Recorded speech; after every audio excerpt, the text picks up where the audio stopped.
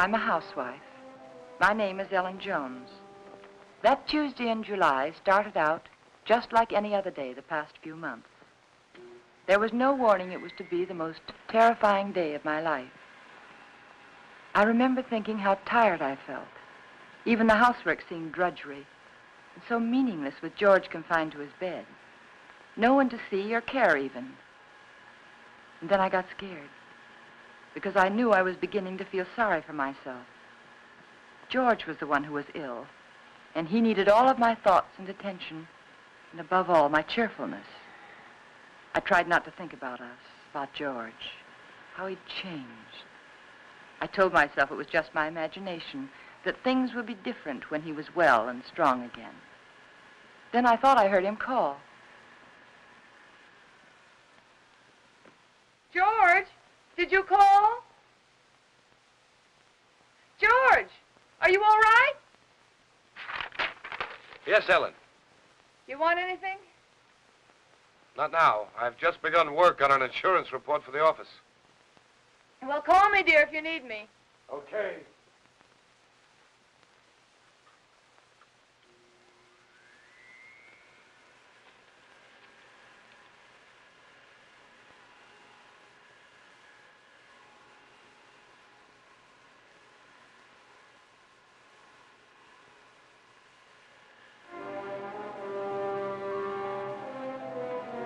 Somehow I had an odd feeling.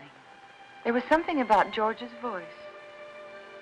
I found myself thinking about the first time we'd met. How different he was in those days. I remember I was sitting in Dr. Graham's office. We were talking.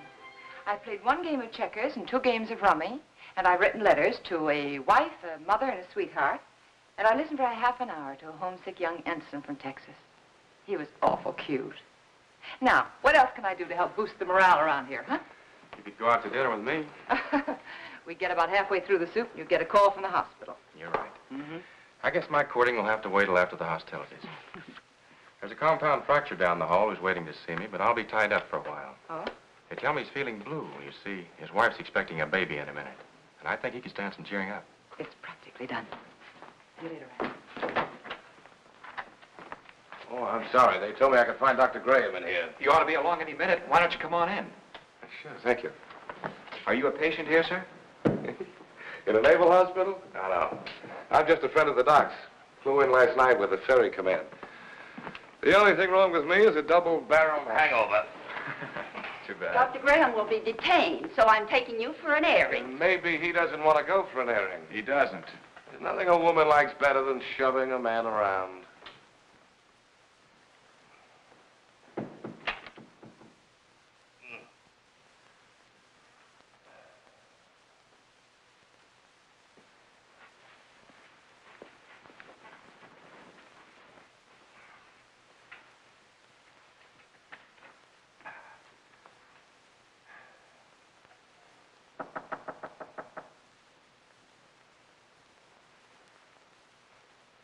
Hello. Hey. Who are you? I'm Ellen Brown. Doesn't suit you at all. It's much too plain. Oh, I'm sorry. I'd tell my parents about it, but they're still back in Kansas City. Now, what can I do for you, young man? I can think of a lot of things. Oh? Well, shall we begin with a game of cards? Well, I could read the newspaper to you. I could write a letter for you. I know. I'll sit right here and you can tell me all about that wonderful baby you're expecting. The baby you're expecting. Does Ripley know about this? I beg your pardon? Skip it. Which is your bad leg? Well, neither one of them's working very well today. Oh, my head. Is your head bothering you? Terribly. Both of them. Would you like me to rub it for you? You couldn't think of anything nicer. Good. There. Now relax. Oh, close your eyes. Now just think of something pleasant. Pretty soon you'll be going home to your wife. Won't that be wonderful? Think what she looks like. How pretty she is. Lovely. Beautiful blue eyes, short nose, soft brown hair, and lovely, kissable lips.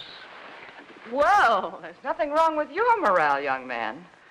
I'll recommend to the doctor that you be sent home to your wife immediately. Hey, wait a minute. Wait, you're all dressed. Naturally. Well, George. Hello, Ranny. Son of a gun. What are you doing here? Enjoying myself immensely? his leg isn't even broken. No? No, it Hey, isn't. Doc, what kind of nurses do you have around here anyway? Hey, what goes on here, Ellen? But when I came in here, he was lying there all covered up, and he let me make an absolute idiot of myself. Rubbing his head. Both of them. Best cure in the world for a hangover. Ellen, this is George Jones, an old and untrustworthy friend of mine. Now, remember, I saw her first. George Jones. The name suits you perfectly, completely undistinguished. I wouldn't say that, honey. Someday you may wind up wearing it. Wait. Shall we go? She's cute. It was pretty depressing having a medical student for a roommate. Oh? He was always dissecting something, including me. You gotta know what's going on inside if you expect to understand the outside. Yeah. Excuse me, sir, but you're wanted at the hospital. There's an emergency. Oh, Ran, I'm sorry. So am I. Well, back to the salt mines. See you folks later. Not if I can help it. I intend to keep you to myself for the rest of the afternoon. Oh? And for the next 2 weeks. Oh. When a lonely prospector strikes gold, he doesn't yell for his friends. He stakes a claim. How about some lunch? Yes, I'd love it. I don't like to make love on an empty stomach. No, neither do I. Especially to a perfect stranger. My Ellen, wherever did you get the idea that I was perfect? Oh, you. Would you like to switch boxes like we did when we were kids? Naturally. Oh, brother. Fried chicken, potato salad, tomatoes, cookies. Oh. Gay rations, canned ham, powdered milk, chewing gum, and 4 cigarettes. Coffee. Honestly, is that the best you could do? That's the best I could do with no ration card. Oh. Now, if we were to combine forces, pool our resources, I think we might do very well together.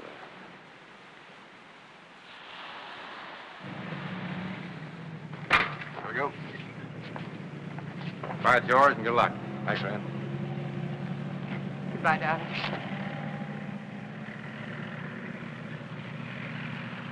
Take care of yourself.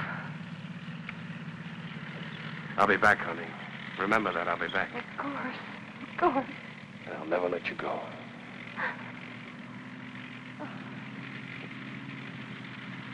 Goodbye, darling.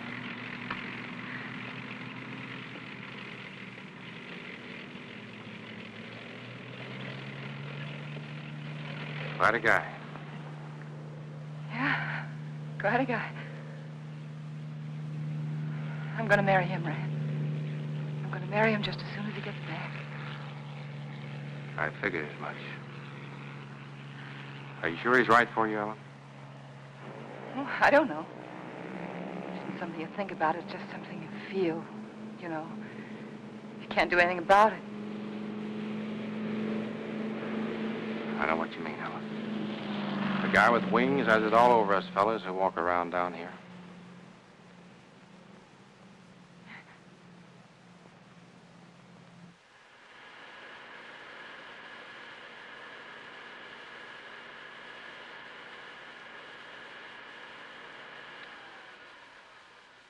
I'm coming up now, dear. Do you want me to bring you anything? No.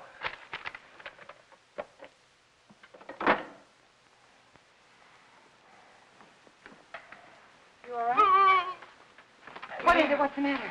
Get a doctor. Here, take No, not that. Get a doctor. Another doctor, not Graham. But I have to, dear. He is your doctor. Don't argue with me. Don't call Graham. Get another doctor.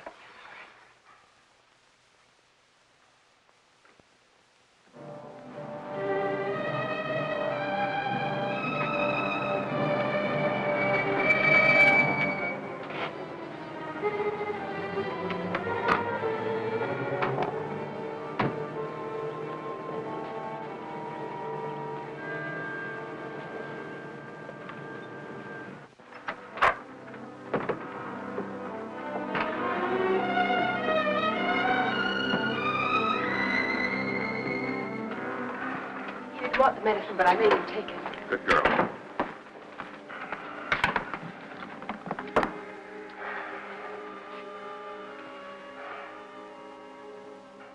Still ticking?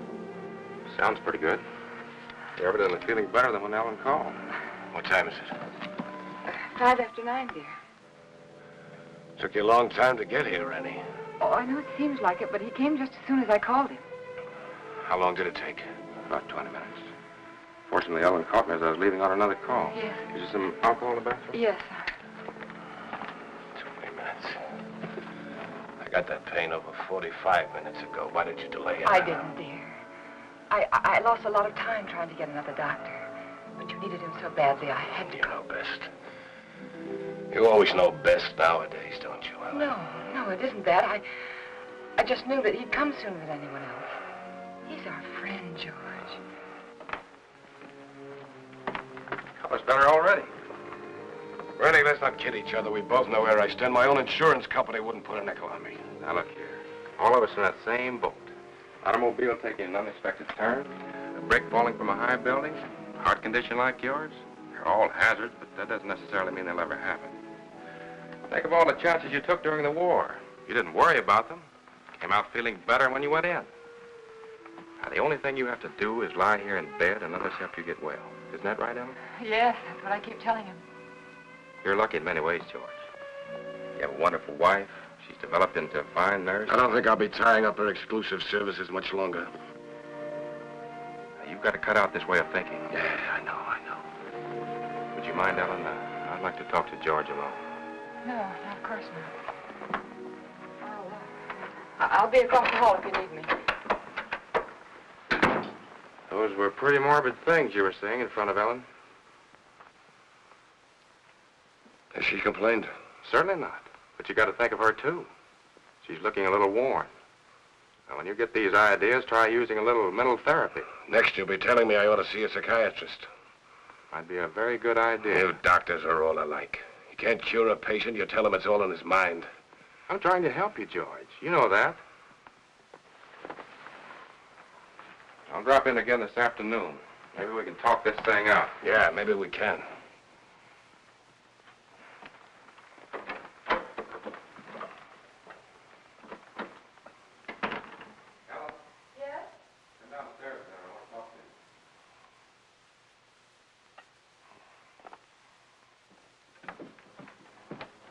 Ellen, did anything particular happen to upset George this morning? No, not that I know of. Why, do you think he's worse? Frankly, I don't like his mental state. Well, I think maybe it's just the hot weather. Depresses him. He's been a very active man. It's natural for him to be depressed, but Yes. when a man's at a low ebb mentally and physically, he's prone to all sorts of imaginary fears. Yes, I know. I'd feel better if he were in the hospital for a while. No, I don't think so. Well, you want what's best for George, don't you? Well, of course, that's just it. I think it would upset him terribly. You see, he doesn't seem to want anyone else around him except me. Well, this morning, he didn't even want me to call you. Oh, it isn't that he's disloyal, Ran, or has lost confidence, but lately, he seems to have taken these sudden dislikes to people. Look, Ellen, Yes? you and George aren't just patients, you're friends. George is up there brooding, and I don't like it. Could develop into something serious. If you won't send him to the hospital, I want you to have someone here to help you. I'm sure you know what's best, Ran, but honestly, I don't know how George will take it. Well, he doesn't even seem to want his aunt around anymore. Ellen, I don't think it's wise for you to try to handle this alone any longer. You're stressed to the breaking point already. I'll take it up with George this afternoon. All right. I better get back upstairs. No, Ellen. Let him relax for a while. Oh, all right. Give the medicine a chance to work. Yeah. I want you to relax, too.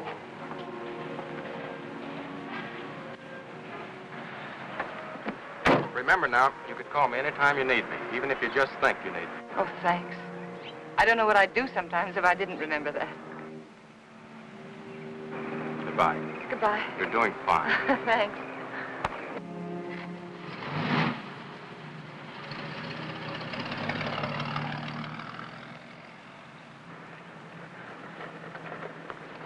Stand where you are. Don't move. Oh, you frightened me. Did I? Yeah. Say, what are you all dressed up for? And where did you get that beautiful new tricycle? It's no tricycle. It's a horse. Oh? A Palomino. My grandpa gave it to me. Oh, he did? Well, it's beautiful, Billy. I'm not Billy. I'm Hoppy. Hoppy? Now, who's Hoppy? Don't you know who Hoppy is? No, I'm afraid I You don't. have television? What? Don't you have television? No. Want to see mine? Sure. Look inside. Well, look at that. See? Hoppy's there, too. Just like in a real television. Why, of course, I know him. That's Hopalong Cassidy. Uh-huh. Well, saved many people today, Hoppy? Oh, 60 or 100. Don't try any tricks now. Oh, I wouldn't think of it. Do you have any cookies? No, I haven't. See, the grocerman hasn't come yet, but I will have later. You know what I do with the bad men? No, what do you do? I dynamite them into little pieces. Shot them, put them in jail. Oh, I don't think the real Hoppy would treat even bad men that way. Well, really what I did was lasso them, tie them up, throw them in jail. Well, that sounds like a lot more work, and more dangerous, too. Had to take care of you, didn't I? Yeah, you sure did. Can I come in? Oh, well, honey, I'm sorry. I'm afraid not. My husband isn't feeling very well today. See? I won't make any noise. If I was eating cookies, I couldn't even talk. No, you couldn't. Well, I'll tell you what you do. After the grocerman comes, that'll be around 12 o'clock, see? You come to the back door very quietly, and I'll have some cookies for you. Okay? Okay. I'll ride my horse up and down and see that no bad people make any noise. Because I'm your friend, aren't I? That's right, Hoppy. You're my friend. Toot-toot. I'm an engine, I'm going to beat that car at the crossing. Toot-toot, toot-toot. Toot-toot, toot-toot.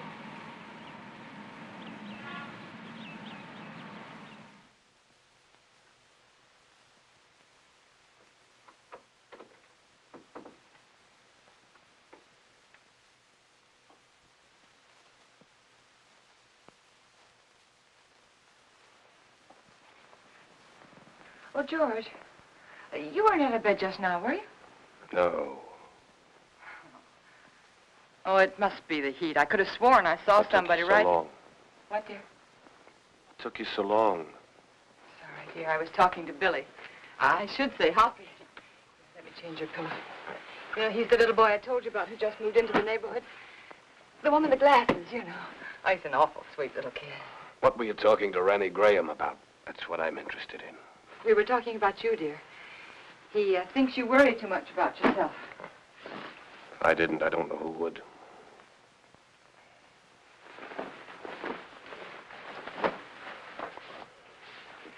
George, ever since you got out of bed yesterday to see if you could walk, I've had it on my mind. I want you to promise me not to get out of bed again while I'm out of the room. All right, Ellen. Did you call the druggist about getting the heart prescription filled? Yes, dear. He said he'd send it up later in the day. But there's enough there if we need it before. Did you tell him I'd spilled it? No, I didn't. Do you feel well enough for the paper? Yeah. Editorial page? No, just the front page is all right, thank you. Here you are, dear. You look tired, Ellen. Oh, I'm not. Just that it's so hot today. What are you thinking about, Ellen? Well, you know, I was just thinking that everything in our lives, every breath, every thought has been for ourselves. I don't think people can do that and be happy. Do you? You're getting a little confused, darling. It was me that Ranny Graham told to change my way of thinking. Oh, no. I mean, it was my fault, too. I just wasn't strong enough to help you. But we could change all that now. Ellen. Could make all the difference in the world, George. Come here, Ellen. Yes? What's the first thing you do? When? When I'm out of this bed again, away from the house? Just be so grateful that you're well. I think I'd try to do something to somebody. I mean you. For your own self. Oh. I'd like children. Yeah. Yes. And then I'd like a garden. A real garden. Like the woman next door has. And I'd find out about flowers and things, and I'd compare notes with every other woman on the block. So you'd have a garden and children, huh? Oh, isn't it good to plan again? Kind of gives you something to hold on to, doesn't it? Oh, my, it takes a long time for things to sink in, doesn't it? But you always said that, George. You always said make a plan for everything and then stick to it. All right. All right, our plan now is for you to get well. And then afterwards... You must think I'm very stupid. Stupid? Don't you think I know you're in love with him? In love with whom? Graham. Well, that's the silliest thing I ever heard of you. You're not as subtle as you think you are, Ellen. It's quite obvious. First, I thought it was just an infatuation, but now I realize it's more serious. Serious to the point where my life is more in danger from your heart than mine. George, what are you talking about? I almost feel sorry for you, Ellen. He overrated you, Ellen, just as he underrated me. You haven't the courage or the intelligence he thinks you have. Please don't talk like... Do you suppose I don't know he told you to rake over these old coals this morning? No, dear, he didn't. Convinced me I was a failure by making me impossible promises? I know something about my own sickness. I know what happens to a man when you take away his self-respect. George, I know what happens when you constantly upset. George, this is wrong. I know it is. Please don't upset yourself anymore. Please. That's what he told you to do, isn't it? Did he No. also tell you to delay getting help to me like you did this morning? How could you do that, Ellen? How could you take a man of second-rate intelligence George, like dear, that? we'll do anything you say. I'll get another You didn't doctor know right what you away. were letting yourself in for, did you, Ellen? Please don't talk anymore.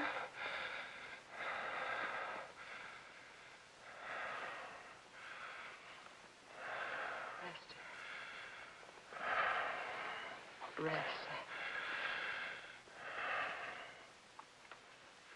Oh, George, you just couldn't believe those things you've said about Dr. Graham. I don't even want to hear his name.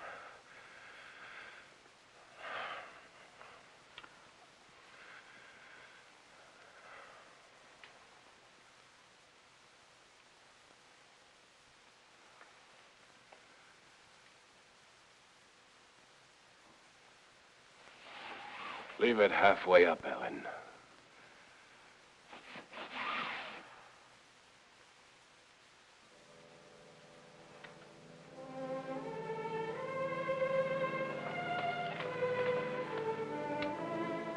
I was so hurt I could hardly keep from crying.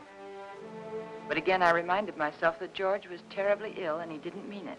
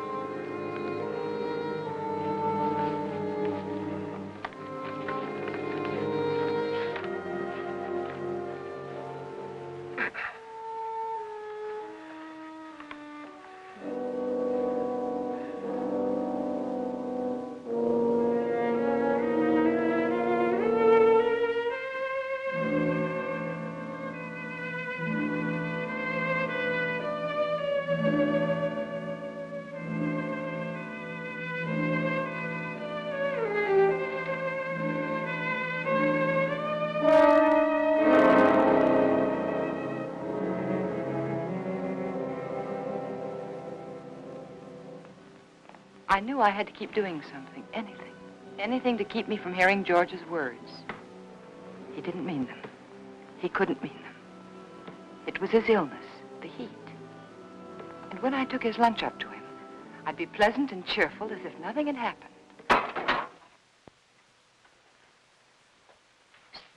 Hey. Oh, hi, Hoppy. What's the matter? Oh, you don't have to whisper now. He's awake. I was just fixing his lunch. Did you come for your cookies? Bobby's just left the bake, but I've already had my lunch. You're not begging. I want to give them to you.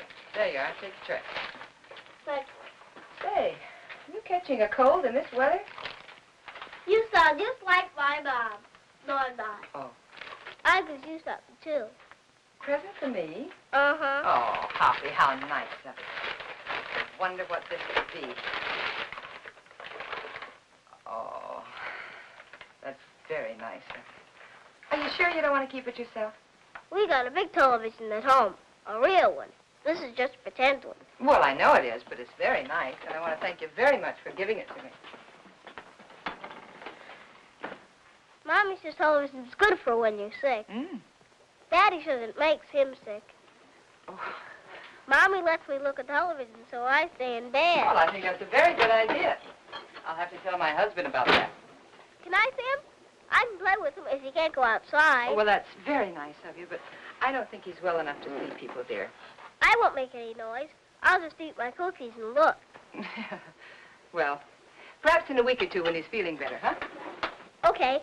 My horse is sick. I gotta go see my horse. Okay.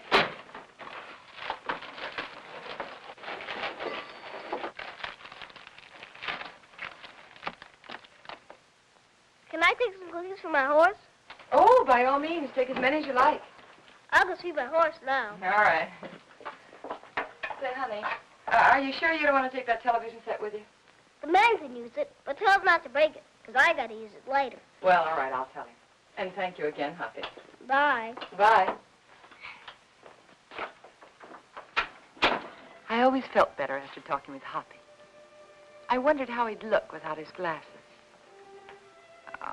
It's a nice thing of that kid to do. Don't break it, because I have to use it again. George wanted his lunch. That was a good sign.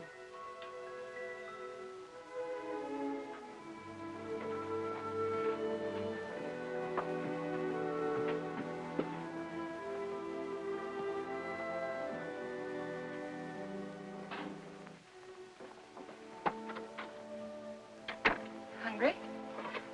Yeah, as a matter of fact, I am. Good. Feeling much better. Hoppy sent you a present. Television set. And he says not to break it because he has to use it later. You two are getting to be great pals, aren't you? Oh, yes, he's a darling little kid. He's so eager to please. Oh, honey, not now. All right. But at least you're going to have clean hands and face before you eat. Ellen, has the postman come yet?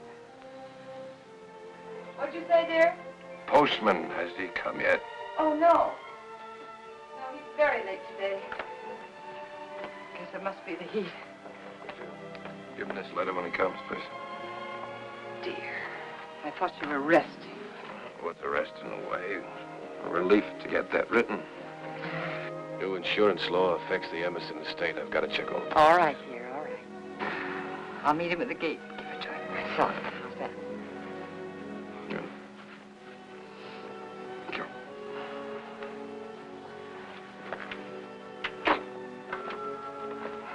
There you are. Looks good. Yeah, it is good. Oh, Ellen. Letter. Oh, sorry. And if you finish before I get back, don't try to put that tray on the floor. You remember what happened the last time? Say, you really wrote a letter, didn't you?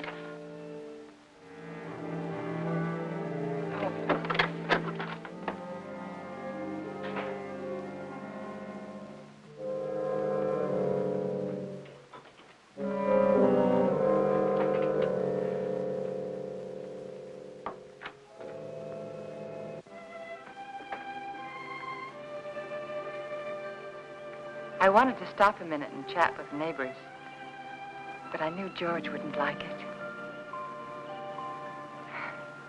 He didn't believe in neighbors. And then I saw the postman.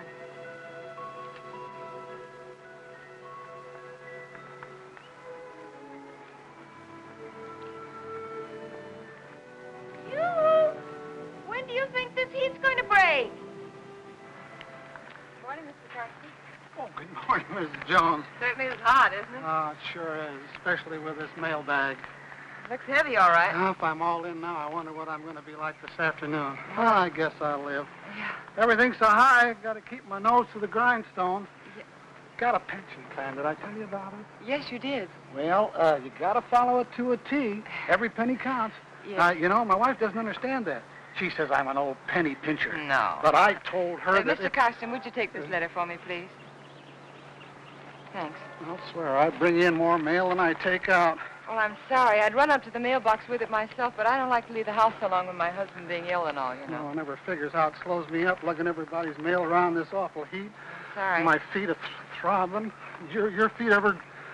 Yeah, I know just what you mean. You know, I ought to be way out in Pine Avenue and Merritt Street, but noon with the way I'm going, I won't be out there till 1 o'clock. Sorry. Well, with everybody giving me mail to take back. Is that mail for me? Huh? That mail, is it mine? Oh, yes. Excuse me. Thank you. It's all right. It's that retirement plan that keeps me going. Yeah, I bet it is. Well, thanks again, Mr. Well, Garcia. you're welcome. Well, glad to see your husband's well enough to be up, Mrs. Jones. Goodbye. I wish I could lie down for a while.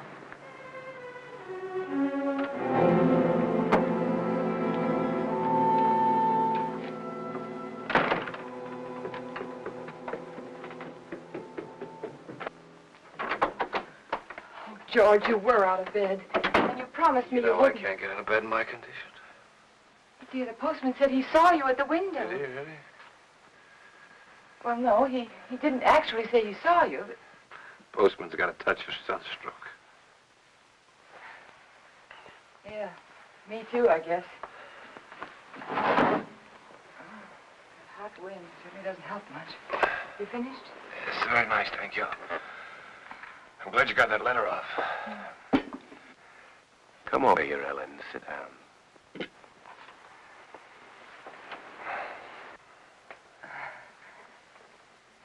Would you like your Aunt Clara to come up and visit for a little while today?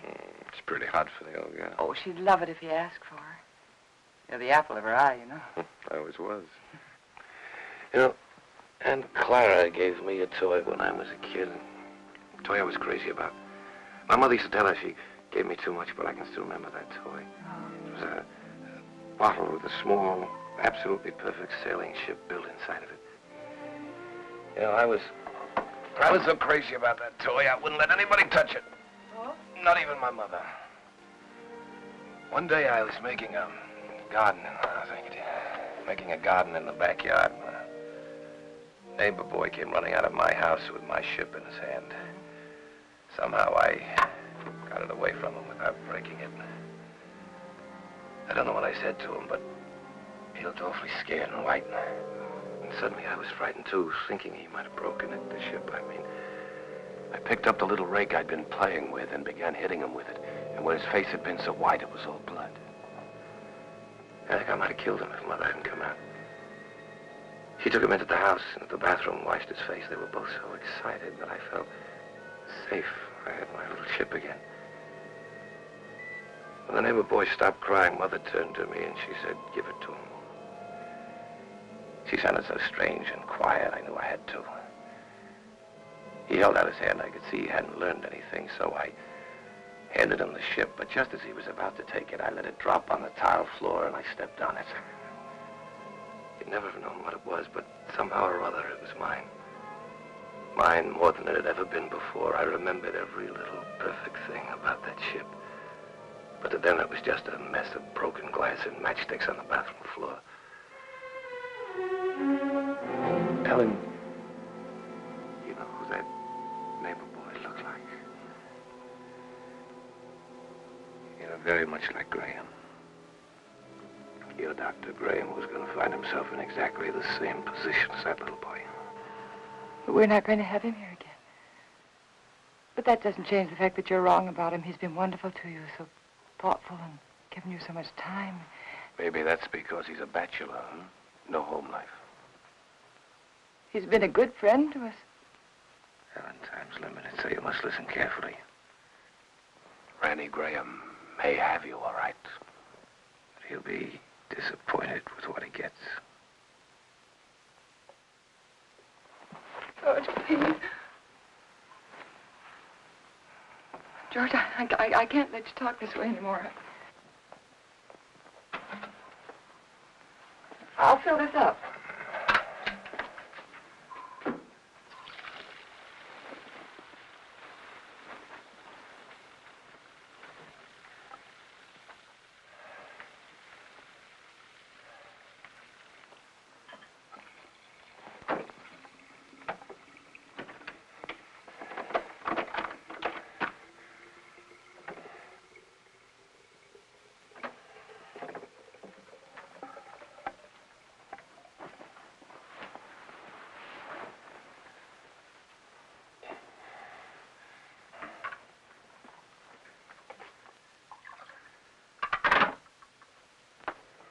I'll be downstairs if you want me.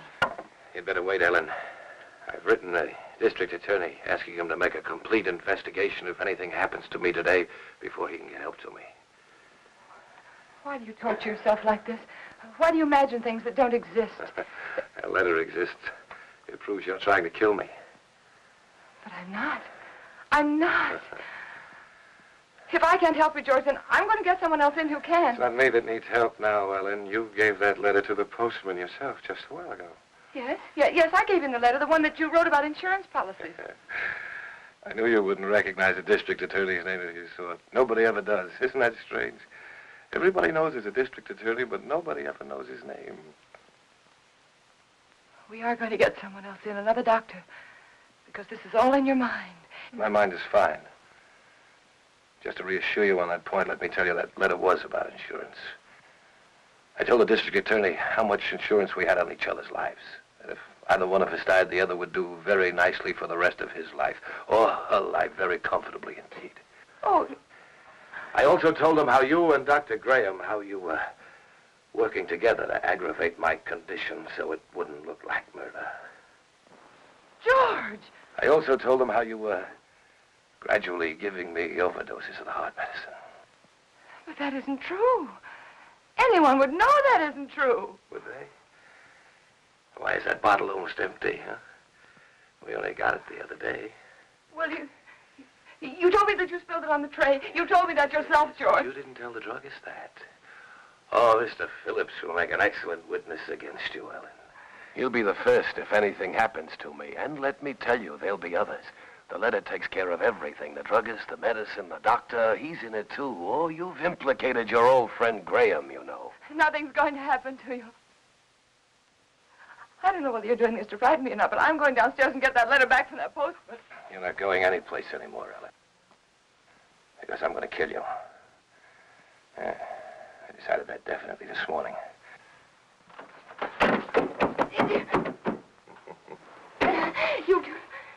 You couldn't mean this, George. You couldn't. George, you know I wouldn't hurt anybody.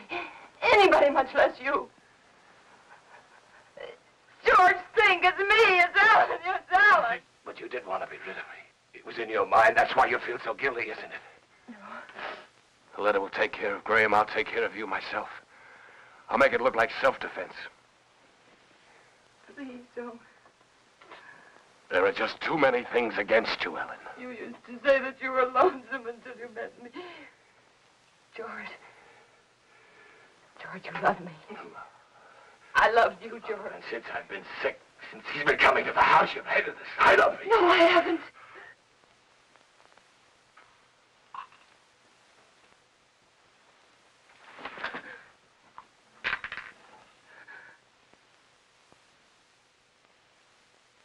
Oh. No.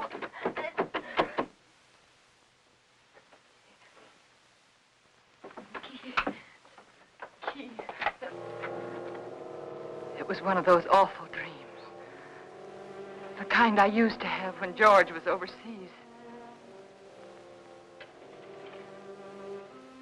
That man lying there was George, my husband. He was dead. He died trying to kill me.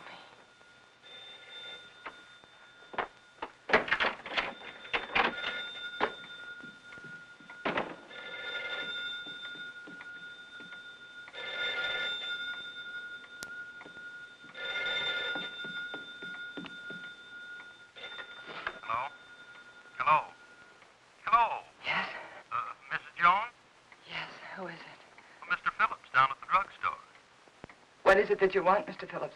Well, it's about that heart medicine you want refilled. Yes? Can't refill it without another prescription. I see. We'll just let it go. Let it go? That is, until I talk with Dr. Graham. Oh. By the way, Mrs. Jones, according to my records, you got that prescription filled just the other day. But my husband knocked that bottle over on the tray and spilled it. Oh? You didn't tell me that when you called before. But that's what happened. I promise you that's what happened, Mr. Phillips. All right, Mrs. Jones. You don't have to promise anything.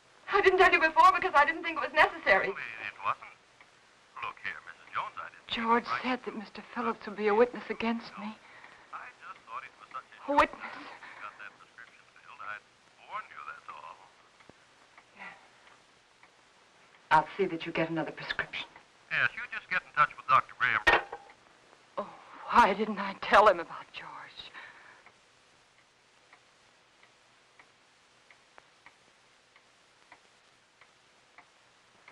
That letter. I had to get that letter back. I couldn't tell anyone about George until I got that letter back. I could feel the woman next door watching me.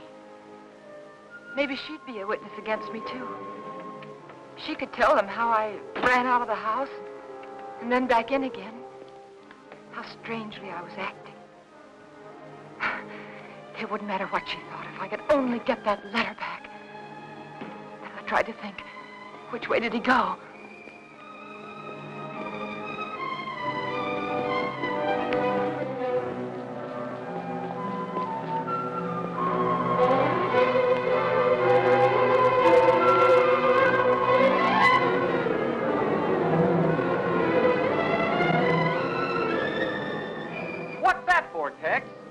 Who knows? The heap needs everything we can put in it. Yeah, but what'll it do? Who cares? Pardon me. Can you tell me, did the postman go by here yet? The postman? Yeah. Yeah, old Oddball plowed his way through here a little while ago. Oh, which way did he go, do you know? That way. Oh, thanks. Yeah, up that way towards Merritt Street. You know. Yeah, I know.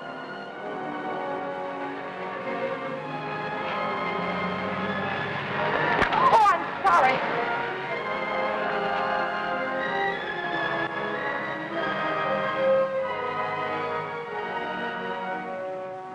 That's right. You know, every time I go home at night, I always tell my wife, Laura, if it wasn't for that pension plan of you, I just never get up. I just drop my tracks one of these days, and that'd settle it. I just never get up anymore, and that's all. You know how it is. Hello, when Mr. Carson. See you later, Joe. See you later, Mr. Jones. Well, Mrs. Jones, what are you doing out this way? I was visiting a friend. Oh, that's nice. I wish I had more time for visiting. But by the time I get home at night, I can just hardly make it up the stairs. I tell Mr. my Carson, wife remember that letter I gave you this morning? Yeah, I suppose so. I pick up funny letters. Why, what about it? Well, I know it seems silly, but I mailed it by mistake. It wasn't even finished. No. Yeah. Now, what did you do that for? Well, I don't know. I guess I was just so busy. Finish it up and mail the rest of it tomorrow. They'll get it in 2 installments. Now, you wouldn't want me to do that. But may I have the letter, please? First, I pick them up and carry them around for miles, and then they want them back again. Well, I'm sorry, but you can understand why I wouldn't want it to go out unfinished. Yeah, I guess so, but all these delays count. Keep me on my feet longer than I ought to be. Well, it won't be much trouble, will it? Yeah, here it is. Thank you. Now, look, you shouldn't have given me this letter in the first place. Why? Giving me this letter is just like putting it in the mailbox. Now, you wouldn't expect to get this back from the mailbox, would you? No, but surely you can make this exception. After all, Isn't this fellow the district attorney? Yes. Yes, my husband read about some graft in the newspaper, and he wrote to the district attorney about it. Oh, your husband wrote the letter? Yes. Thought you said you wrote it. Well, what's the difference? He's my husband. Oh, it makes all the difference in the world, Mrs. Jones. But why? It's one of our strictest rules. We can't return a letter to anyone except the person who wrote it. But, Mr. Carson, my husband's sick. You know that, and he sent me to get the letter back. Yes, I know that. Oh, don't be so obstinate. You know it's all right. He's sick. Give it to me. Obstinate. Now, how do you like that? After standing here patiently in all this heat trying to reason with you, you're the one that's being obstinate. You don't seem to realize it's against the rules. Well, what do you care if it is against the rules? I have to care, but you don't. You're not the one who'd get fired. Oh, I'm sorry. I'm very sorry, Mr. Carson. I forgot what it means to you, your responsibility and all. It must be this terrible heat. Please. I know how anxious my husband is to get that letter back. It was my fault. You see, I mailed it by mistake. He's awfully upset with me. He's very angry with me, Mr. Carson. Couldn't you please help me? Couldn't I please have the letter back? Well, tell what I'll do. Yes? I'm all through the route until this afternoon's delivery, and since it's so important, like you say. Oh, it is. Well, if you'll give me a lift back to town in your car so as I won't lose any more time. I will. I'll go over to your house with you right now and give the letter to Mr. Jones personally. No, you can't. But, Mrs. Jones, this way I'll be sticking to the rules and your husband will get his letter back. But my husband didn't sleep last night. Annie fell asleep just before I left, and I wouldn't want to wake you. I'm trying to do the right thing by everybody concerned. But it seems to me you don't want to cooperate, and I'm not going to risk losing my job for anybody. I'll try to understand. No, I can't talk about it any longer. Can't waste any more time. Do you want me to take the letter to your husband personally, or don't you? No. All right, then I'll take it to the post office like I'm supposed to. You can go down there and get it from the superintendent. Superintendent? Yeah, he's got more authority than I have. Maybe he'll give it to you. I see. But you better not waste any more time. Once I bring the mail in, they send it out right quick. Oh. Once it leaves the post office for delivery, nobody can stop it. The post office downtown? Yeah. Yeah, thanks. Oh, Mr. Carson, how do I get there? The shortest way on. Right on down the boulevard, shortest. You can't miss it. Thanks. How much time do I have, do you think? Oh, about 2:30, maybe a little before. Thank you.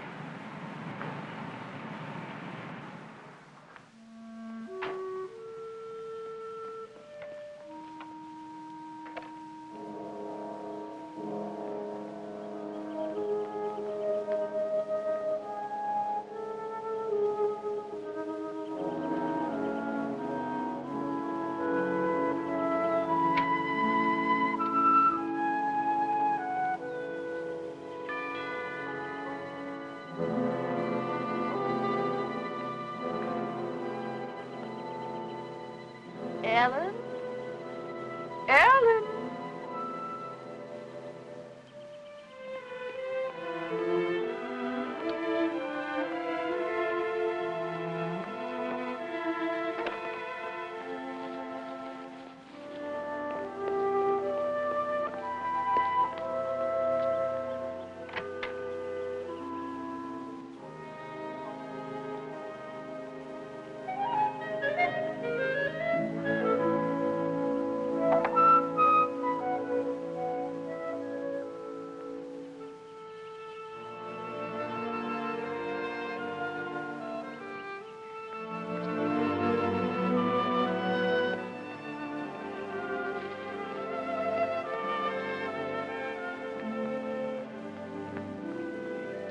Pardon me.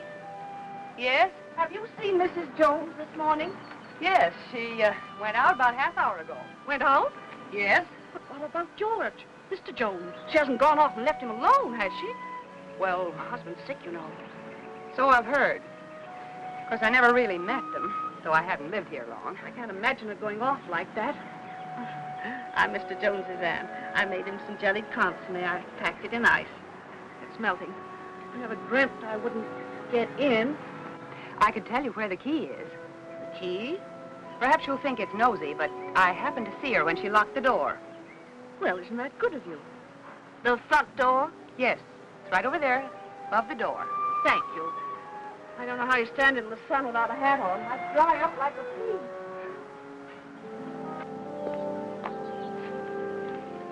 The top of the green shutter, the far side of the door. I found it. If there's anything I can do for you, just call me. You're very kind. Thank you.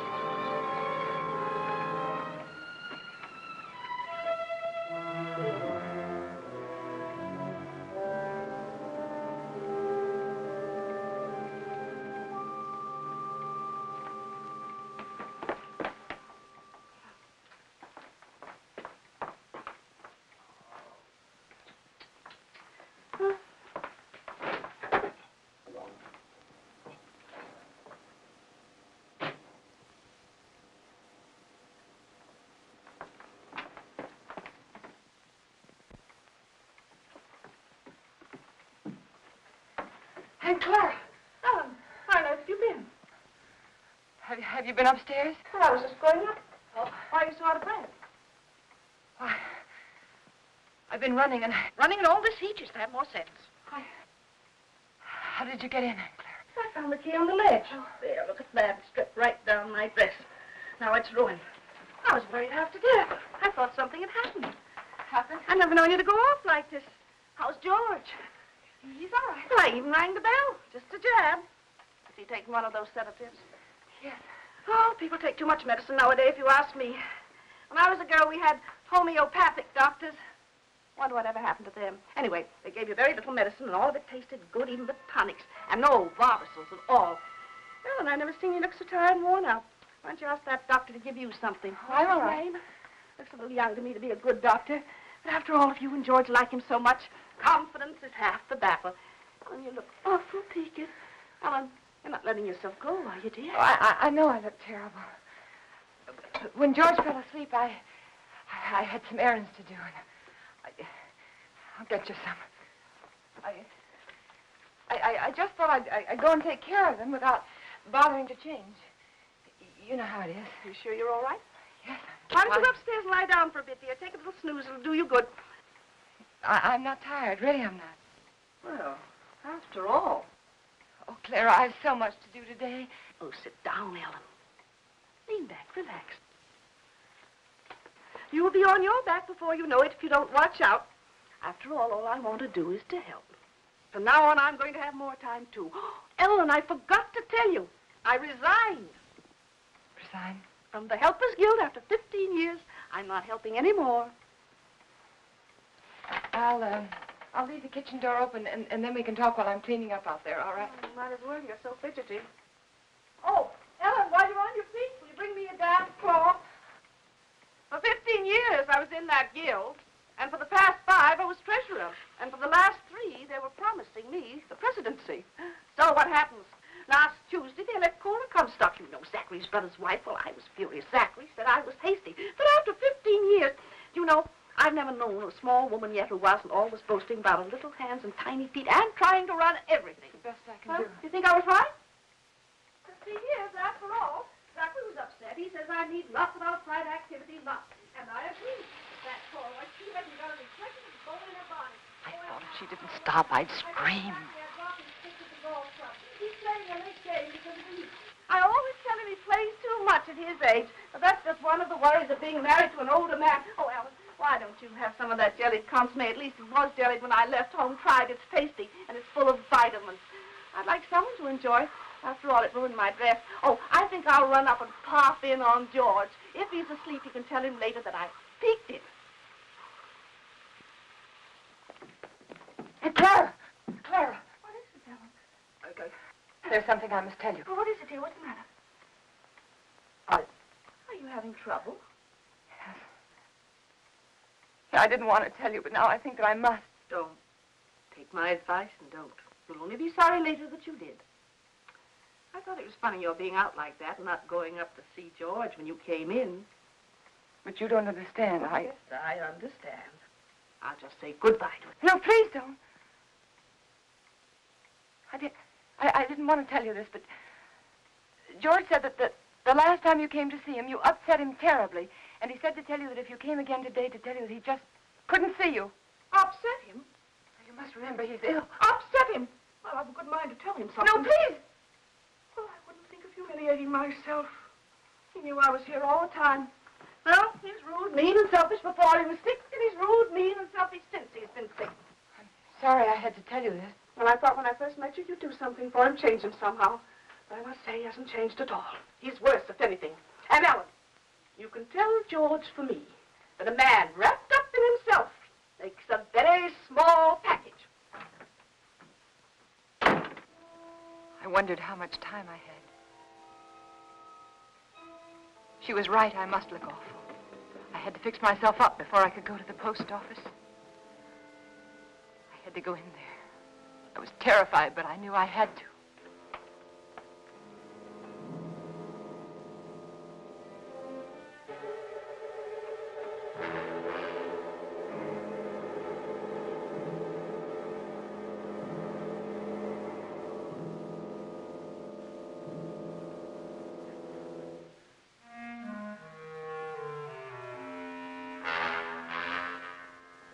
George, he was dead. I mustn't let myself think about it. I mustn't think about anything until I get that letter back. That letter that said I killed him.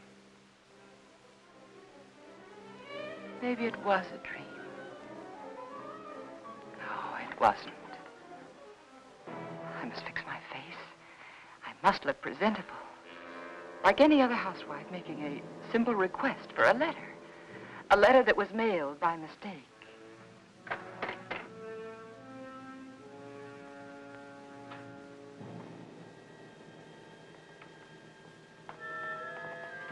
The gun. It was still in George's hand. Somehow I knew I shouldn't leave it there.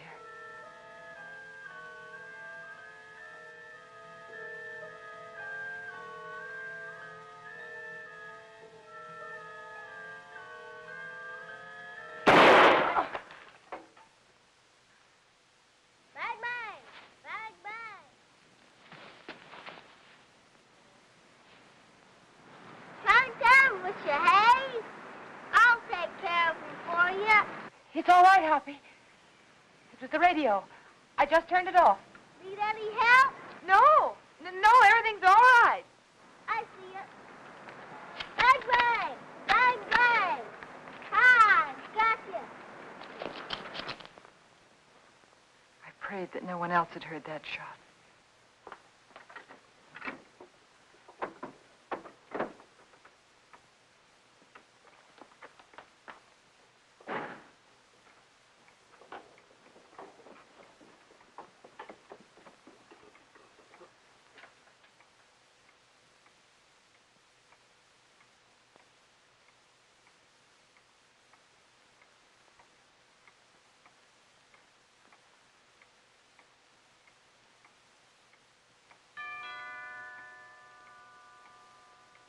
I thought perhaps if I didn't answer, he'd think no one was home and he'd go away.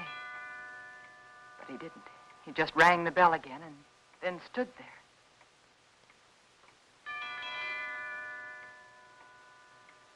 Then I knew I had to get rid of him.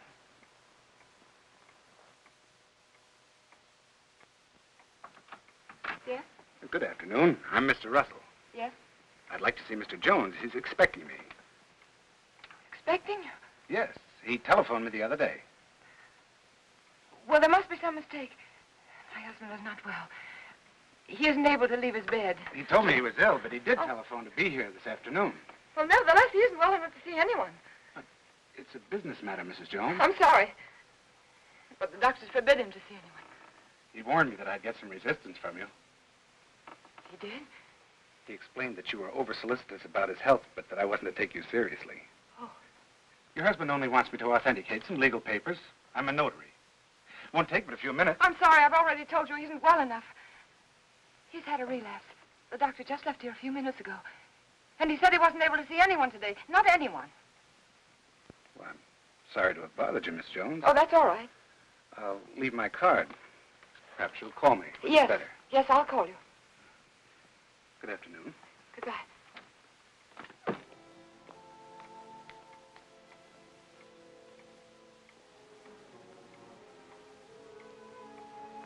Could he be another witness? Couldn't think what I'd said to him. Oh, I'd have to be more careful.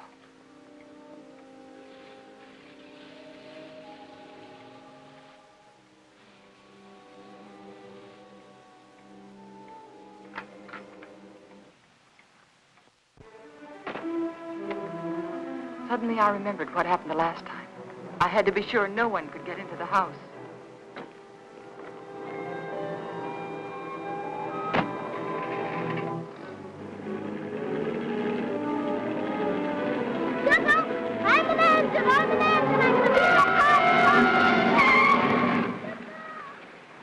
Hi. Been to the crossing, didn't I? Billy, Where are you going? are you all right? Sure. Can I go with? No, you can't. I'm sorry, I'm late. And for heaven's sake, be more careful, will you? Don't you ever do a thing like that again. Do you hear me? Okay. My horse ate up all the cookies. Well, I'll give you some more later on. After that? Yes, after nap. Yeah, you stay right there in that driveway until I get out. You understand? Okay.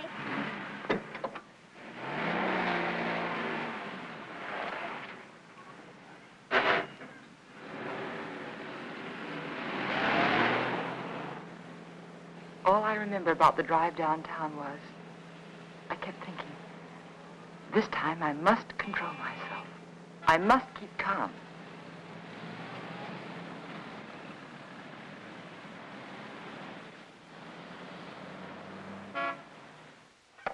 We caught it in plenty of time, Mrs. Jones. It was brought in just a little while ago. Wasn't even processed yet. Then I can have it now? Of course.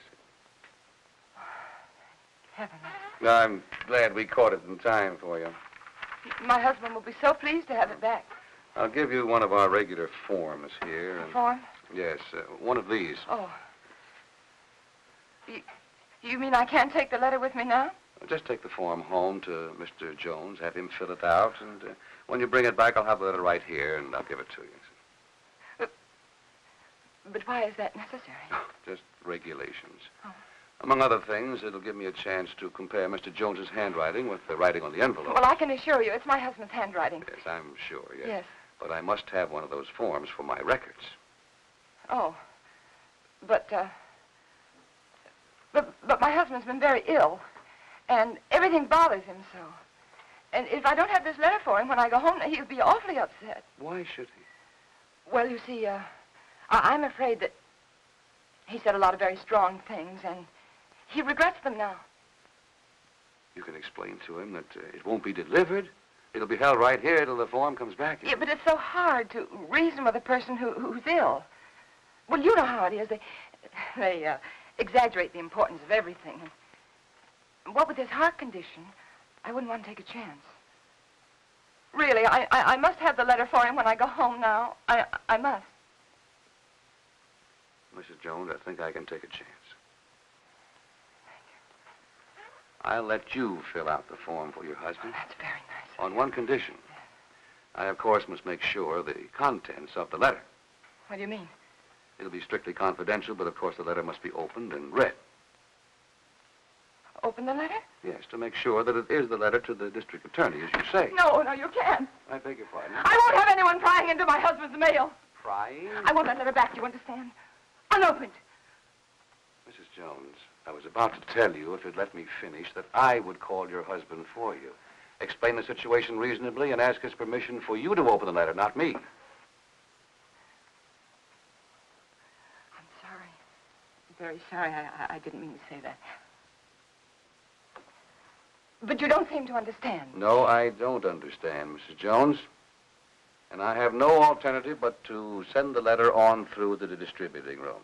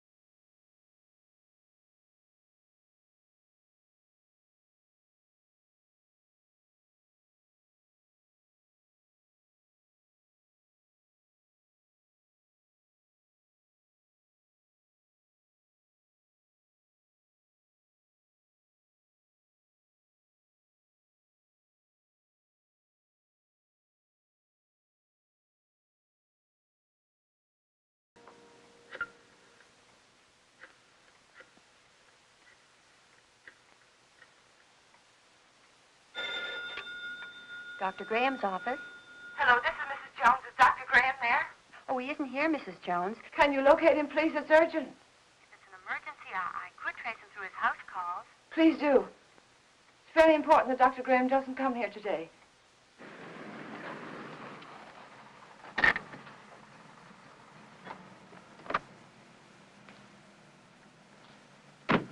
Now, I hope you understand. Of course. I'll do my best. Bye. Bye.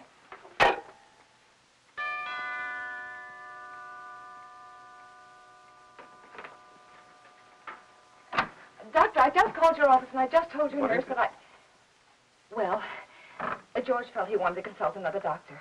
And I did, too. And he just left, and I really think it would be better if you didn't see him again today.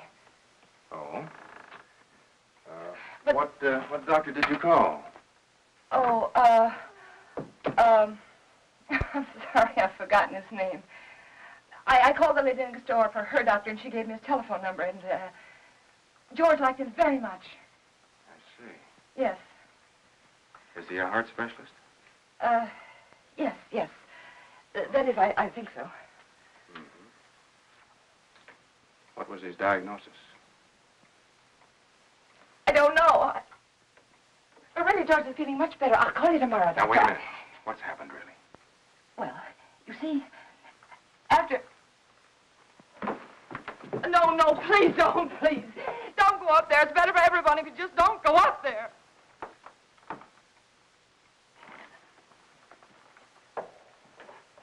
Helen. Is he dead? Yes. He had a gun. He tried to kill me, but before I could shoot, he... Take it easy, Ellen. Take it easy.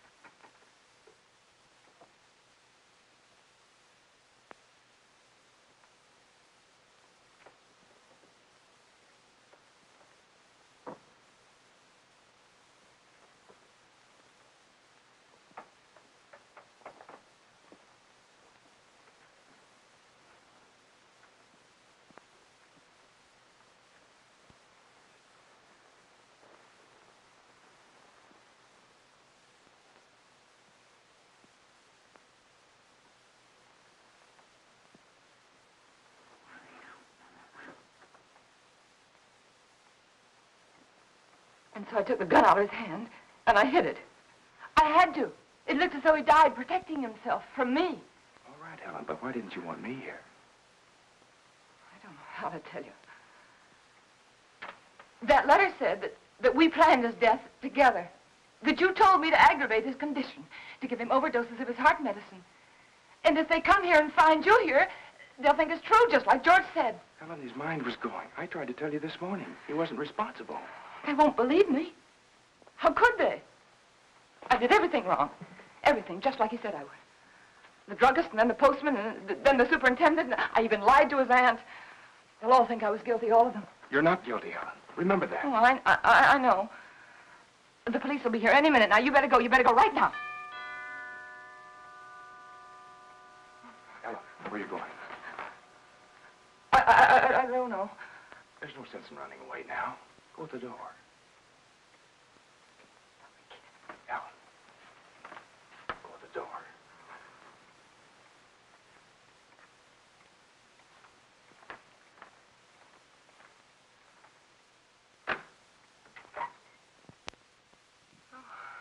Hello, Miss Jones.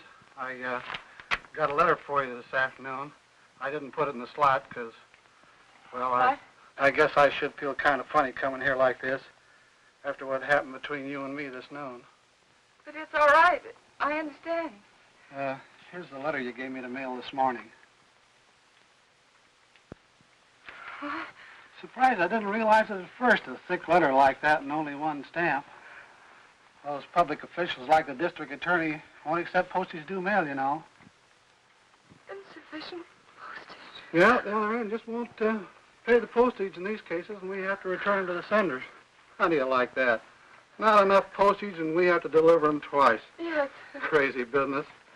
You know, some folks might think I'm stingy. I know these extra stamps cost only just a few cents, but yes, I understand. if I multiply you by everybody else... Yes, I understand. And thanks again for the letter, Mr. Carson. Oh, that's all right. Goodbye. And thanks again, Mr. Carson, for bringing the... Welcome.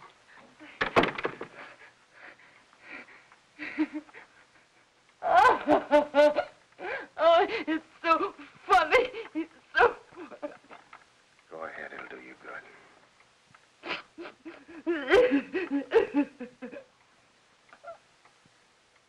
You know, I tried so hard to get... All right, Ellen.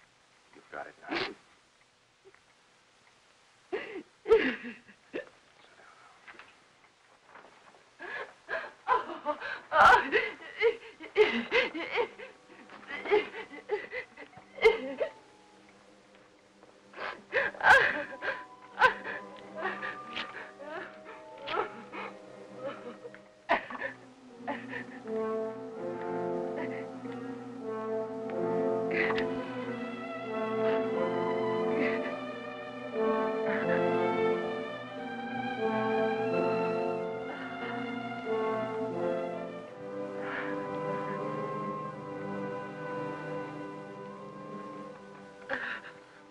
And then I knew what people meant when they said their heart was broken. All that was left of George and me and our marriage was that little pile of ashes. I knew that somewhere, somehow, I'd have to begin to live again. But right then, all I could do was pray to lose that one day. That one terrifying day.